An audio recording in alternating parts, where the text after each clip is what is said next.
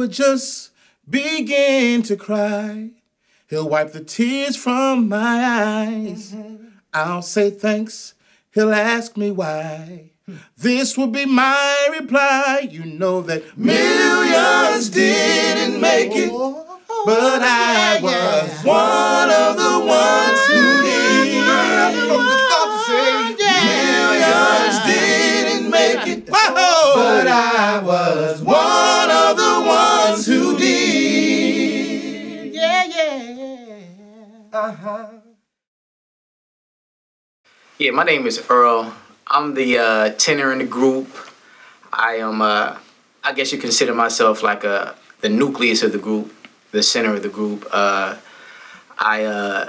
help with the day-to-day of Cuzins, booking studio time, and just all the business and everything, all the business aspects that come with the day-to-day with Cuzins.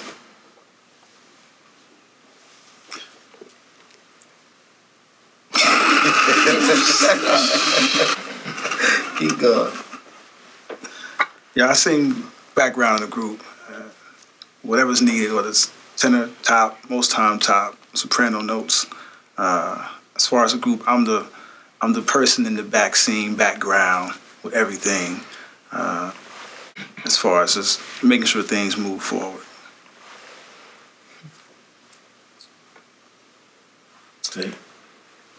You gotta poke It's Montiel. I am lead singer, background singer, singing soprano, false, tenor, alto, any note but bass.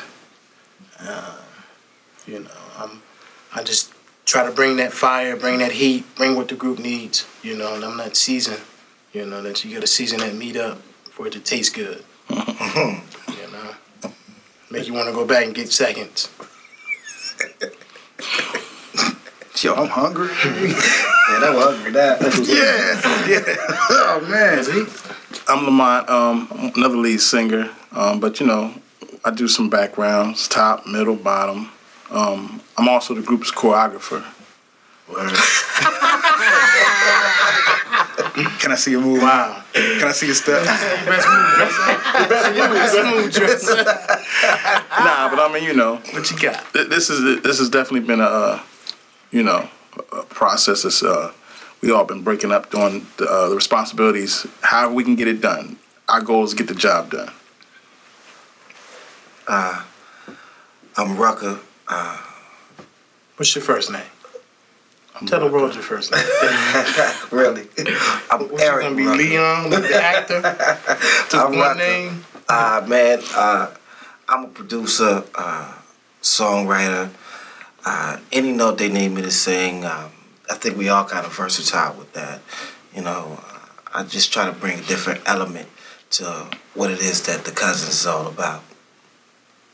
I'm Tim. I bring up the foundation, carry the foundation of the group, bass and note-wise. Also songwriting, and just, help with the backgrounds as much as possible and make sure that blend is there.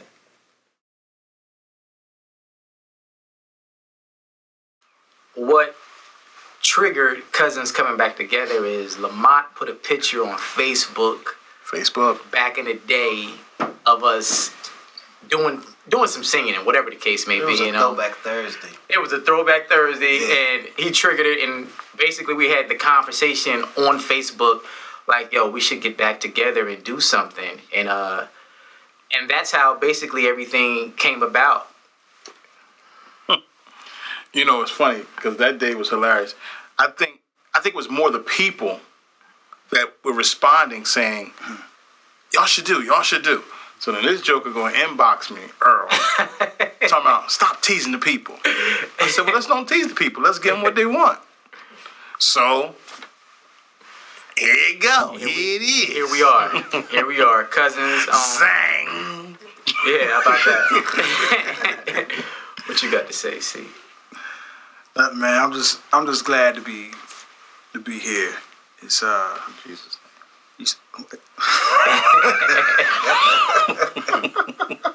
Yeah, that too. Nah, really glad to be here, man. It's something that we attempted before, And it's a matter of when you start something, you need to finish it. And this is our time. This is our time to finish it. We're more mature now, very mature now, and it's just time to finish what we started. It's a beautiful experience, you know. I don't even think I'm back for the music. I think I'm back just to be around my cousins one more time, you know, be around my cousins. I'm gonna start crying, man. Don't start crying. Don't cry from the brightness of that shirt you got on. But yeah, it's a good feeling to be around the cousins, to laugh, because all these jokers is nuts. Oh well, it really, because I wasn't an original member of the group, but we've all sang together ever since we were like really small, with the family and everything. So that particular picture that they threw up on that Throwback Thursday joint, Yeah. I think it was either you or Lamont. I said I think we should add Eric to the add Eric to the mix, and I was like, cool, you know what I mean? We've always talked about doing this together, doing something together. So when they threw me in the mix, I was like, cool. I was down. It was like, yo, let's get it in. And we just all enjoyed being creative, you know, especially together, you know, the creative experience together when we just in one room and we able to tackle a song from top to bottom, intro to bridge to hooks and verses, is, you know, to capture that. You know, sometimes we wish we had a fly on the wall to just capture it all, because, like T said, it's a beautiful experience, and I think that's what we value more so as a group, as cousins. We value that experience because we all recognize that it's special.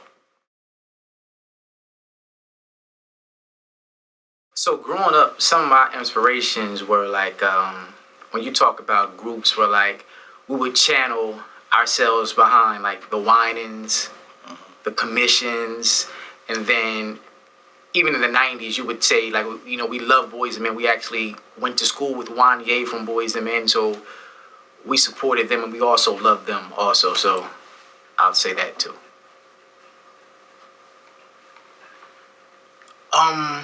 Groups like Temptations, Rude Boys,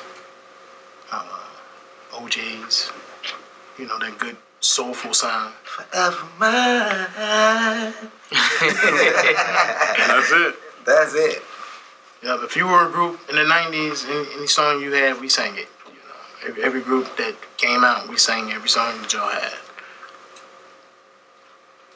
You know, growing up, I know TL and Earl could definitely attest to, you know, being groomed hearing Sam Cooke. With me, it was, you know, I fell in love when my pop introduced me to Marvin Gaye and just his backgrounds and background vocals, and that, you know, those definitely were momentous in our lives and kind of like a stamp. Mm-hmm. You know, Definitely. You know, I think we forget though. I guarantee I'm gonna get a laugh. The Mighty Clouds of Joy. Y'all can't forget the Mighty Clouds of Joy. Nah, how about the gospel keynotes? Oh yeah, I said the gospel. We can go to the Trenton All Star. Yeah. David Jones. Dude, Yeah, definitely. I'm more of a like Mont was saying, like the gospel keynotes. I love quartet music. You know what I mean? That it's something that's embedded in me. You know, but I can go anywhere from Michael Jackson to Stevie Wonder, the Prince, to, you know, Donny Hathaway, go back to Frankie Lyman. It's just, music is like something that was bred in all of us. You got a quartet song we could do? Oh yeah, I got one we can do. Y'all not scared, are you? Right off the cuff. I mean, I don't know what y'all know. I mean, Well, we'll work on that later. Yeah, hold us to that. We'll work on that later. with that, I think it was more so, you know, wanting to heal and mend our personal relationships, you know, because we have grown up. So some of the things that we used to do in the past,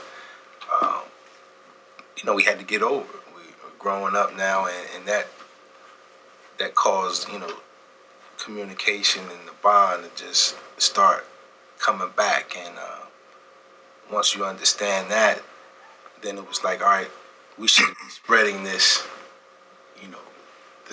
the values, the understanding that we have with each other, and spreading that abroad, because other people need to hear it, and it can motivate somebody else and inspire somebody else to reach out to their family. So with that, I think that was key for us getting back in the studio together first, and then once we got in the studio, the energy just elevates to another level. Yeah, I agree with that, and it's just like, really at the end of the day, when I'm talking to my people about everything that I'm doing, you know what I mean, they always give me encouragement, because music is my life, you know what I mean, and so getting back in the studio and being with all of us for the first time in a very long time, because I could either see Tim or Earl or TL, Lamont or Corey, and we could just one-on-one or a couple of us, but for all us to all be back in the studio and all doing what we love, you know what I mean, it took some kind of a adjustment just to be able to move, you know what I mean, to be able to manage that in a positive way. But the positivity is about, we got one goal, and that is to make good music that's going to touch people's lives, you know what I mean, and also heal our lives, because music is a healing.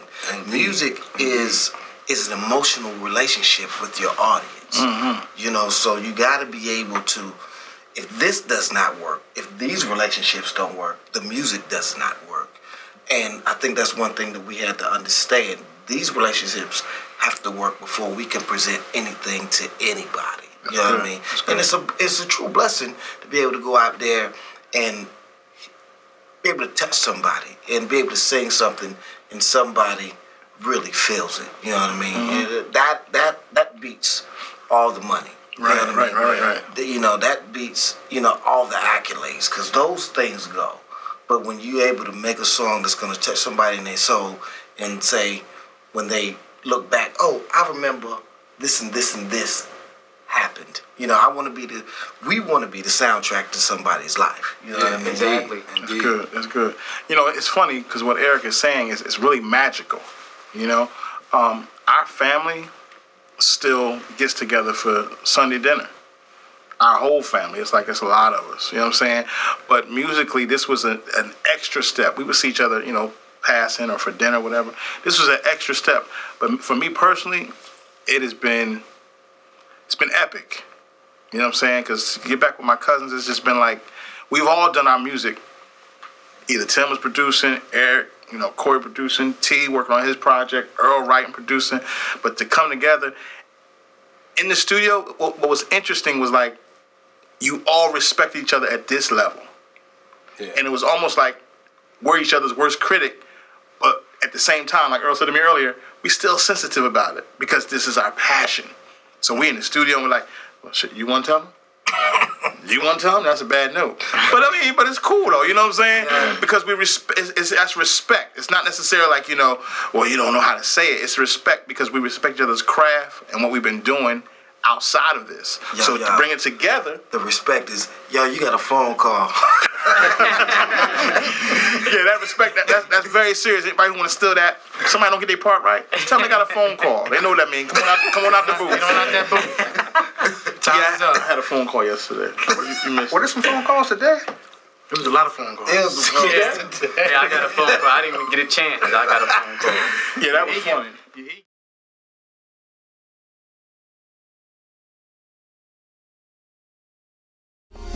I know that things seem crazy, everything in life's moving fast. You're steady pushing, pulling, but your strength is down to the last.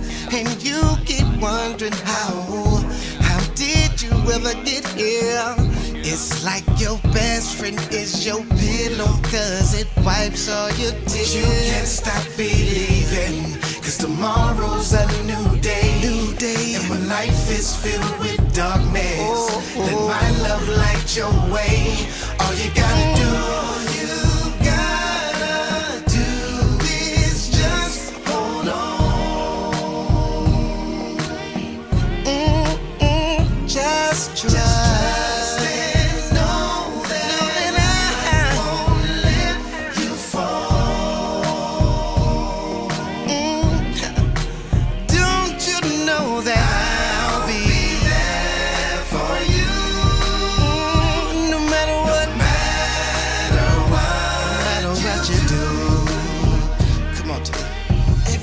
think about all the times you were there when you could've ignored me. Makes me wanna shout.